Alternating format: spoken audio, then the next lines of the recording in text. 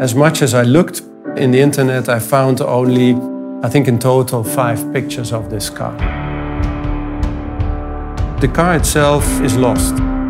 It was designed as a concept vehicle by Gandini, and that became the BMW Garmisch. Beyond the pictures, there is nothing left in our archives at BMW or in our museum. And then I had the idea to visit Mr. Gandini to ask him if he would be okay with the idea of recreating it. From the pictures that we had, we rebuilt it, I should say, in Italy, just like the original was done. Yeah, seeing the car complete, of course, was quite special. There I was in Turin, all of a sudden, seeing a car that I knew was brand new, but somehow it is from the 70s.